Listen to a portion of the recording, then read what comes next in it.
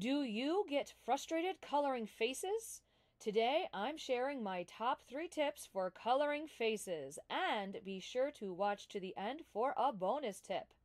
For anyone who's new here, I'm Lisa Marie. Welcome to my studio. I've been a professional artist for over a decade and earned a master's in art history in Florence, Italy. Today, I'm using Pastels and Prismacolor pencils, but I'll put links to all the art supplies in the video description for you. Tip number 1. Figure out the lighting first. That means you should know where the light is coming from in the image. That will determine where you can start blocking in the shadows.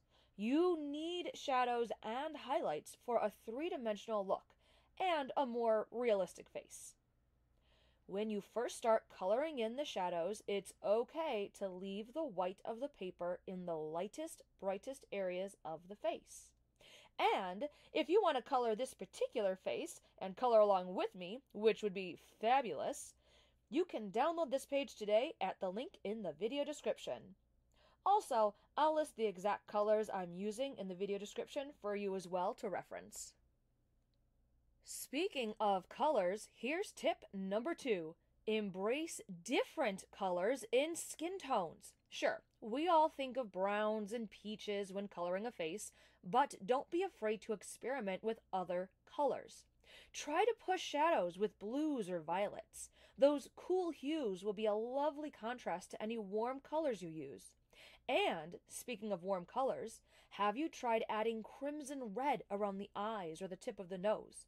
How about strong, vibrant pinks or oranges in the cheeks and chin? If you're nervous about experimenting with color, remember you can always test them beforehand on a scrap piece of paper. Tip number 3. The way you apply color matters. For example, with colored pencils, I try to apply color in small circles and don't press down hard with the pencil.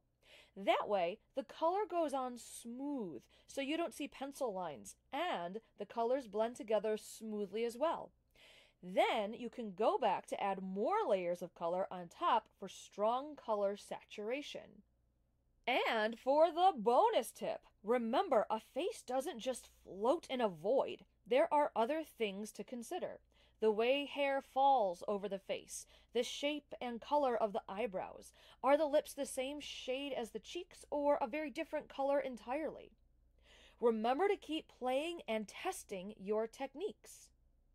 And that's it for today. Be sure to subscribe to my channel so you don't miss the next video. And as always, stay creative.